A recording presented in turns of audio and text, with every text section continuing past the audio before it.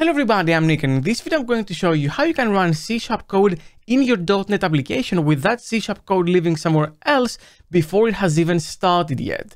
Now, this approach is pretty niche and fairly advanced. However, you can achieve some spectacular things with this, especially when it comes down to metrics and logging, but also some other stuff depending on how far your imagination can go. This is a technique that every cloud provider like AWS or Azure is using to inject stuff into your .NET applications when they're running in the cloud, and I think it's a really valuable feature to know. If you like that type of content and you want to see more, make sure you subscribe, ring the notification bell, and for more training, check out nickchapsas.com. Now, super quickly, before I move on, I want to remind you that I'm running my 2-day in-person workshop from zero to hero effective testing in C# in a bunch of conferences this year. For now, it's NDC London, .NET Days in Romania, NDC Oslo, and NDC Porto, with NDC Copenhagen and a few others to be announced. In that 2-day workshop, I'm starting you from the basics of unit testing, going into some more advanced stuff, then looking into some mutation testing, and then the next day we're looking into integration testing, and then topping it all off with performance testing. It's a very exciting 2 days, setting the right foundation for your knowledge in testing in .NET. And if you want to join me, NDC is actually giving away a free ticket, so check that link in the description to see how you can sign up for any of the upcoming NDCs, and I hope to see you there. Alright, so let me show you what I have here. I have a simple weather API, and it has the controller, and it has everything that you might have seen from the bog standard weather API. And if I just quickly run this API to see that it's just the vanilla experience, I can go here and just say run this request, and as you can see, I'm getting the weather back. So exactly what you'd expect from the template. And we're going to use that as basis to demonstrate the feature. Now, the feature is pretty simple, and it delivers to the following promise. What if I want something to happen before my application even starts? Imagine you deploy your application somewhere and that environment wants to also run some code with your code when it's starting. For example, let's say that in your company, you have standardized ways for collecting things like the CPU that is being used, the RAM that's being used, garbage collection invocations on the different generations. Let's say you want to collect all of those metrics for your application, but you don't want to have it in each application. You want to have it in a single library, and then that library is injected on every service as they're starting. That's what we will achieve with this feature, and the feature is called .NET Startup Hooks. So as the name implies, we are hooking some code in during application startup. And that's exactly what companies like Azure or AWS use when you deploy your .NET application, let's say in a Lambda or an Azure function, or in a web application, to be able to capture your logs and collect your metrics. Okay, but how does that work? Well, first, that code has to live in a separate library. So we're going to go ahead and create a new class library here, and I'm going to call that sample hook. And that's it. And then I'm going to delete this class 1, and I'm going to create a new class here called startup hook. But this one will be internal, and it also will have no namespace. That is important. If you have a namespace, this will not work. I'm going to go ahead just quickly and disable this once with a comment here. And now that I have that, I'm going to go ahead and say public static void initialize. And now in here, any code I put will run with my application as it starts. For example, I can say console.writeLine started from hook. And that's it. And now what I'm going to do is I'm going to publish it. So I'm going to say publish into a local folder, and then I'm just going to say delete existing files, so I get new ones every time, and then the thing will run. And now I get a path to this DLL over here. I don't know if you can see it. Here you go. I get this path. Now, all I need to do to inject that code into my application is set a single environment variable. So let me go to the terminal just for better visibility. So if I just do .NET run here, as you can see, the application is starting. I don't see anything printed. But if I stop it clear and I go and I set the environment variable with name .NET startup hooks with an S, and that is important because you can actually have many of those separated by a semicolon in Windows or by a colon in Linux, then if I set that and I say that's where my hooks are in this environment, then every .NET application that runs in this environment will load those hooks. And in this case, .NET Run, which will do build and the application running, so I expect it to see it twice, will print started from hook for the build and then started from hook for the application itself. Now, of course, you might not want to have it run for every .NET application. So what we can do is just set it to nothing on this level, and then go over here and copy this and go to the launch settings and add the parameter here to make it easier for me to demonstrate the feature without having those DLLs being hooked into everything. So if I do that and I set the value here now, and then I go back to the terminal, now if I do .NET Run, I'm not getting the started from hook on the build because the thing only hooked on the .NET application itself, the thing I'm running, the API. And now I can do magic. What do I mean by that? Well, the most common use case is you want to collect data for this application as it is running. So what you might have is something like this. So what I have here is a simple metrics collector class in my hook that all it really does is starts a thread with this infinite loop that every 2 seconds collects the times that garbage collection has occurred on a specific generation of objects, and then it prints it in the console. Now it could be pushing it into something like CloudWatch or Datadog, but in this case, I'm just going to print them in the console. And you can go as far as you want with this, but just to demonstrate how this works, I'm going to leave this as it is, quickly publish this back into that folder, and then I'm going to go in my application, and just to trigger some garbage collections, I'm going to change this weather thing to generate anything between 200,000 and 500,000 weathers, but only return a slice. I'm going to say to array and then take 5 and return that to an array again. So this will just generate a bunch of objects that need to be garbage collected. And for this to actually start, I have to trigger it. So I'm going to say static read only metrics collector, and I'm going to initialize it here. So collector equals this. This can't be read only, fair, but it can be static. Here we go. And then with that, I'm going to quickly republish this, and I'm going to go and run my application. So I'm going to say .NET run over here. And now, as you can see, every 2 seconds, I've injected that code, and in my application, the same application that is running, we also print the garbage collection generations. So if I now go into the weather HTTP and I call that, and I go ahead and I start spamming it with some Control Alt F5 over here, this generates tons of objects and only prints 5 every time. So I'm going to just do this for a little bit. I feel like a DJ.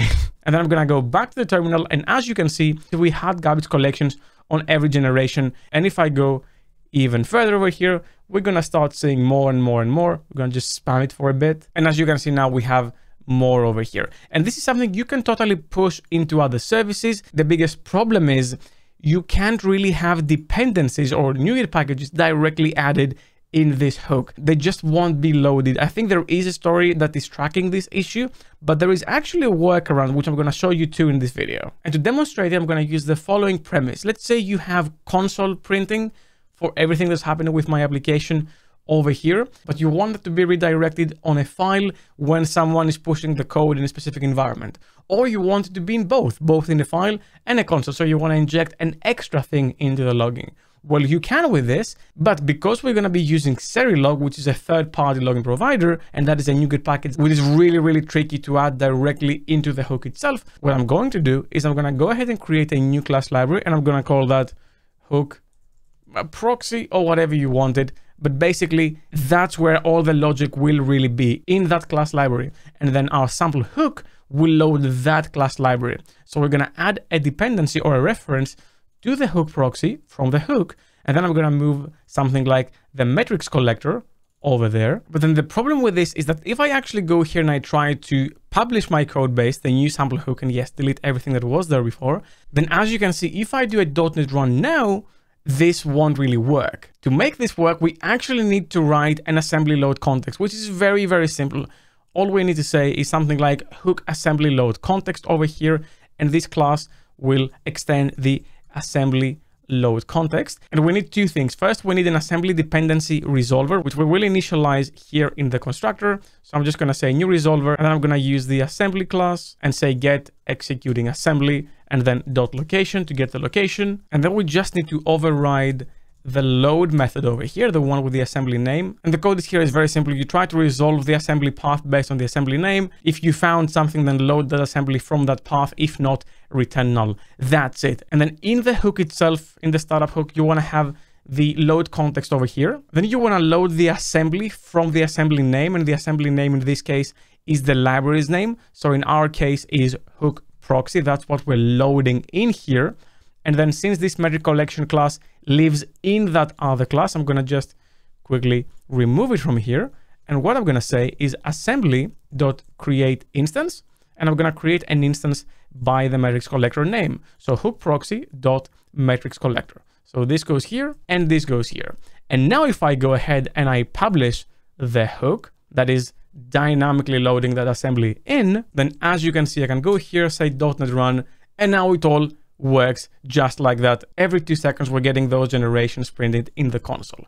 So now we can work and all our code can go into the hook proxy and we can add packages. So what I'm going to do here is not touch this metrics folder, but instead I'm going to go ahead and create a log writer. Here we go. And we need this because we're going to need a text writer. We're going to implement all the missing members. The encoding in our case will be the default. Let's just leave it there. And we're going to override 2 methods.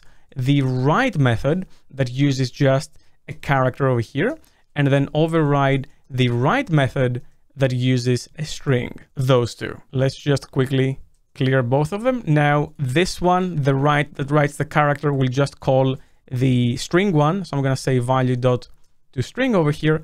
And this is where all our logic goes. But this logic will be use the Serilog logger to write something in whichever sync we chose. The sync we will choose here is the file system. So Serilog.file, I'm going to add this NuGet package over here. And in the hook proxy, I'm going to create another class called log redirector.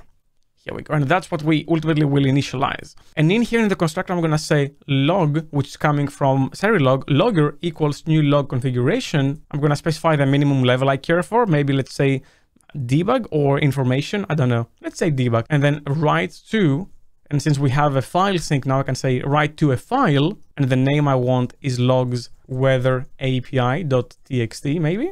And I'm going to say that the rolling interval for this is a day. So every day basically have a new file so I can separate my logs based on the date. And then all I'm going to say is create logger. That's it. And now since this will be what we initialize, this can be used in here. And I'm going to say logger.log, and I can do tricky stuff if I wanted to detect what type of log it is. But for demonstration purposes, I'm just going to say information. So just write the value down as information. But realistically, you would want to carry over what that log level was. I just don't want to go too deep into this. A Serilog video is coming. This is just for demo purposes. And now that we have that, all I'm going to say is in my log redirector, set out. So set the output of the console to that new log writer. And that's it. Now in my hook, all I need to say is copy this. So in case you want to grab the code and play around with it, initialize a log redirector. Now, before I can successfully build this and run it, there's one more thing I need to do. I will publish it as it is over here. And as you can see, we will get this new published folder. However, if you remember, we are pointing in the non-published directory.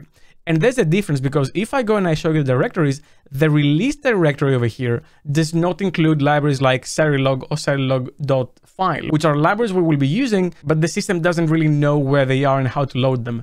The published directory, however, does have them. So what we will do is change this to now load our hook from the published directory. And ultimately, that's what you should be doing. You should be pointing to a published version so you can actually load all the dependencies that you need. And now that we have that, I'm going to go back to the terminal and say .NET run. And as you can see now, started from hook, but nothing in the console. That is because, and if I just quickly stop the application, that is because now our logs are redirected here. And that's it. Obviously, they have these symbols for coloring, and you can go ahead and format them in a different way if you need to. But all the logs now from the console are redirected, and you didn't have to have this logic in your application. And of course, this does mean that if you want to configure other things into your hook, like a shutdown event when your application actually shuts down, you can say appconfig.currentDomain and say process exit, and then simply add that event here and say console.writeLine shutdown from hook. And if I quickly just republish this and I go to the console and I clear this and I run it, again, you don't see anything in here because all of that is redirected. But if I shut it down, you will see now in the logs over here that I have the shutdown from hook logged here in place. It is a super exciting feature, and how much you can use it really depends on what you are doing in your day-to-day job. But I think every .NET developer should know how this works, because even on a purely academic level, this knowledge is pretty valuable to understand the entry points of your applications. Now, there are a few more limitations, and things like trimming can actually affect the usability of the feature, but I trust you to do further research if you actually need to use this in your applications. I think it's a super interesting feature that has been there for a long time. I think .NET Core 2.2 or so. So many years. But what do you think? Did you know about this feature and would you ever use it? Leave a comment down below, let me know. Well, that's all I had for you for this video. Thank you very much for watching. Special thanks to my Patreons for making videos possible. If you want to support me as well, you're going to find the link in the description down below. Leave a like if you like this video, subscribe for more content like this and ring the bell as well. And I'll see you in the next video. Keep coding.